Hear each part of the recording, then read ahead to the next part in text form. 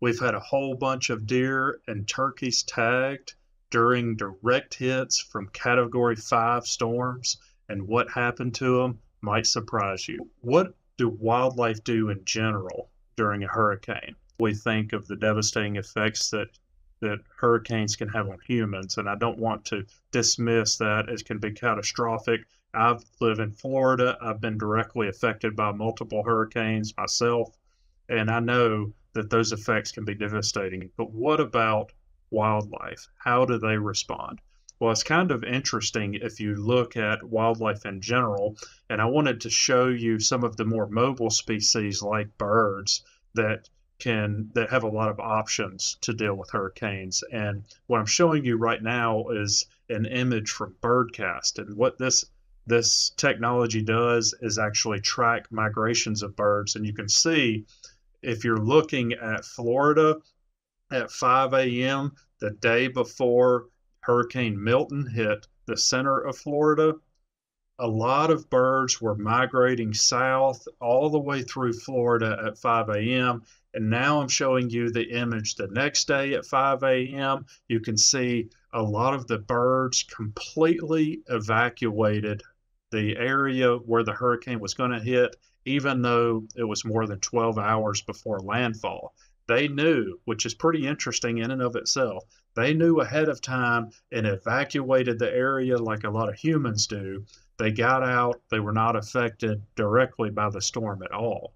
Interestingly, some birds also seem to be thrill seekers and they do the opposite, which I think some humans do as well. Think about those surfers that are riding those really crazy, gnarly waves during storms.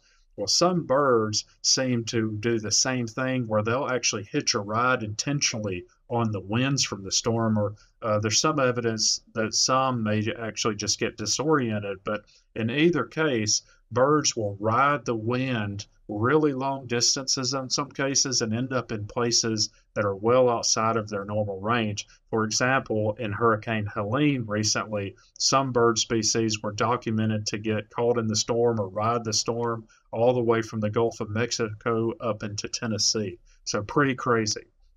That doesn't work very well for deer and turkeys, right? Well, one deer tried to ride away from a hurricane in the Florida Keys and he died. He drowned. So it didn't work very well for him.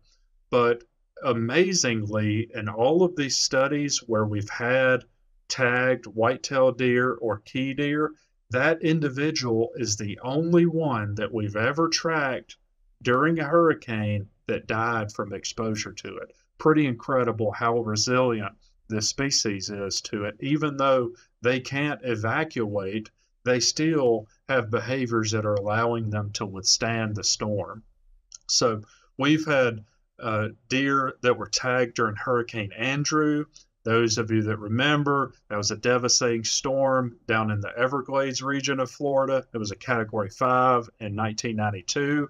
In that case, all of the deer that were tagged in that direct hit still survived the storm. Pretty amazing. Hurricane Irma, that was more recently, also a Cat 5, but a little bit north of that in Florida. We had GPS tags on a bunch of deer, and the researchers were able to document not a single tagged deer in that study died either. So pretty incredible out of the studies of key deer and these two from white-tailed deer, pretty direct hits from major storms, and only one individual has died. It's not clear if that individual was trying to swim between islands or if it was swept out to sea in storm surge. Not clear what was happening in that case, but the one individual did drown.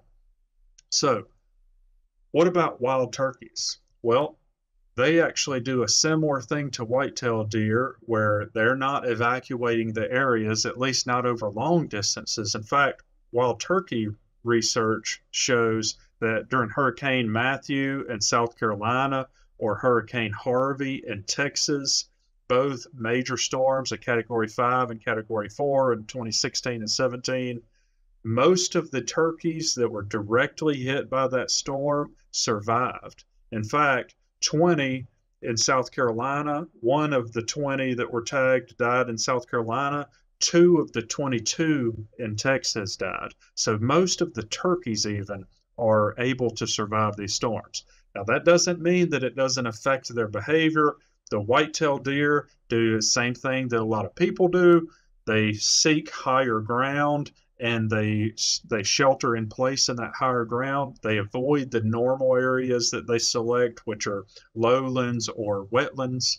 Those are prone to flooding, so you see deer evacuate those areas into higher ground in the nearby area. In some cases, they might move outside of their home range to do that, but fairly short distance, especially compared to a lot of bird species. And then wild turkeys, they're not geared up for long distance flight either. What they do is quite different than deer. They actually shelter in place. Their movements are reduced, whereas the deer movements tend to increase.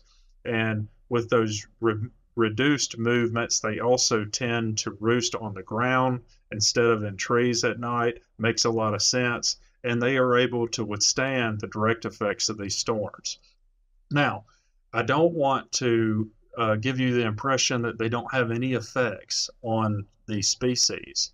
In fact, it's quite the opposite. It's just that the effects of the storms are not directly on the individuals. They're indirect because they affect the structure of the plant community that the species use for habitat. How it affects deer or turkeys could be quite dependent on where they're at and the context they're in. To give you an example of this, the deer that were affected by Hurricane Andrew in the Everglades, those deer survived, but they had a 13-fold decrease in fawn production because of the prolonged flooding that occurred in the Everglades as a result of that storm. So most of the ground was wet.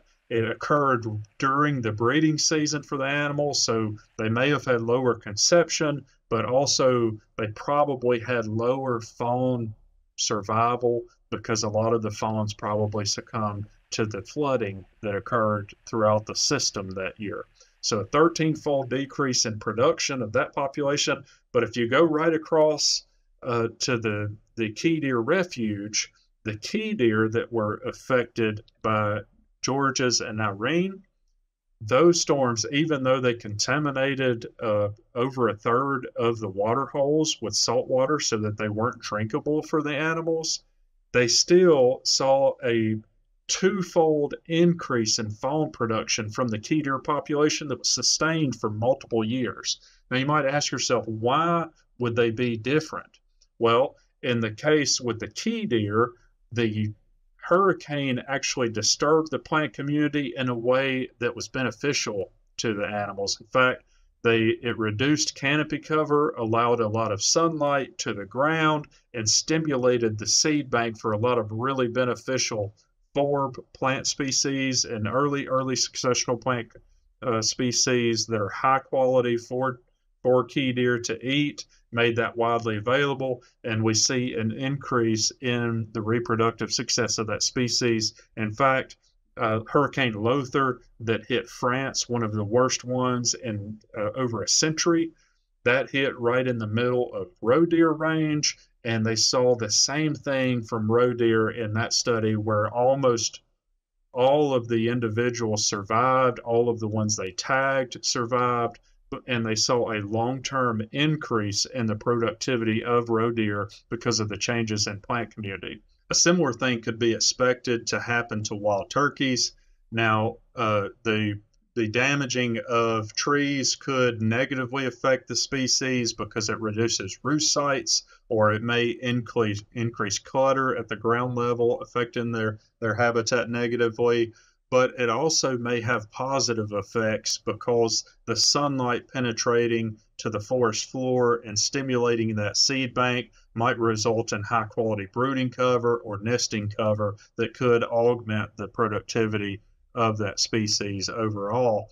And that makes a lot of sense. When you look at systems like the ones that we have in the South, these open forest systems are often characterized by these high wind storms and other events that are disturbing the canopy. And we also have frequent fire going through the system. And it maintained these savanna ecosystems over the long term, and it makes sense. A lot of our species, like white-tailed deer and wild turkeys, and numerous other bird species and reptiles and amphibians that are adapted to these disturbance-frequented systems, actually tend to benefit from these types of disturbances in the long term.